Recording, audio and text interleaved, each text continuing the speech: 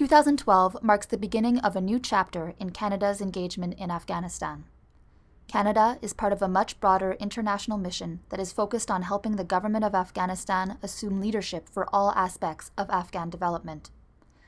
Canada's goal is to leave Afghanistan to Afghans, better governed and self-sustaining, more stable and secure, and never again a safe haven for terrorists. Between now and 2014, Canada will focus on the areas of security, regional diplomacy, human rights, and development. New programming will be concentrated in 4 key areas. First, by investing in the future of Afghan children and youth through development initiatives in education and health, especially women and children. Second, by advancing security, rule of law, and human rights, including up to 950 Canadian Forces trainers and support personnel, and 45 Canadian police trainers for Afghan security forces. Third, by promoting regional diplomacy, in particular between Afghanistan and Pakistan. And fourth, by delivering humanitarian assistance. Much has been accomplished over the past decade. Canada's work is making a difference.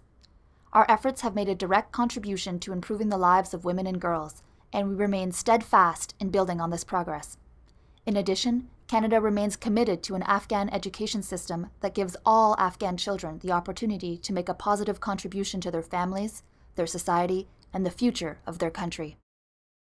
As of December 2011, Afghan forces began assuming security responsibility for the second set of Afghan provinces, districts, and cities as part of the transition process. The transfer of security responsibility for this second phase represents a very significant step in a process which will eventually see Afghan forces take responsibility for security across the country. Fundamental to Afghan security is equal access to human rights and justice for the Afghan people.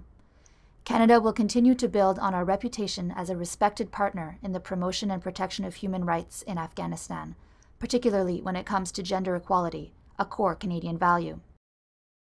Millions of Afghans are vulnerable to chronic food insecurity and natural disasters, and Canada will continue to provide humanitarian assistance to meet the immediate needs of vulnerable Afghans affected by conflict.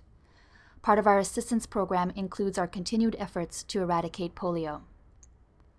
The successful Canadian-led Afghanistan-Pakistan cooperation process will continue to support border cooperation between Afghanistan and Pakistan, including enhancing customs, immigration, law enforcement, and counter-narcotics arrangements.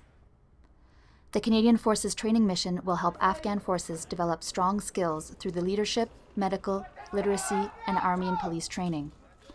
To find out more about Canada's role in Afghanistan over the next 3 years, please visit www.afghanistan.gc.ca.